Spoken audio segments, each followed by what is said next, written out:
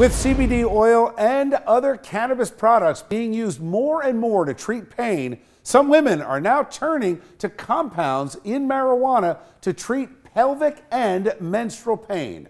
But are products like cannabis-laced suppositories effective in providing relief from this often debilitating pain? We went straight to urologist and sexual behavior expert, Dr. Jennifer Berman, to find out. The lining of the vagina and the lining of the gut and the lining of your mouth, that you can absorb directly into the bloodstream that way. So it's a quicker, more effective way of getting to achieving effect. There's no psychoactive component to it, so people don't want to feel high, they want to feel relief, and it's directly localized to the area of pain and inflammation. The suppositories are sold online in packages of 4. They cost about $72.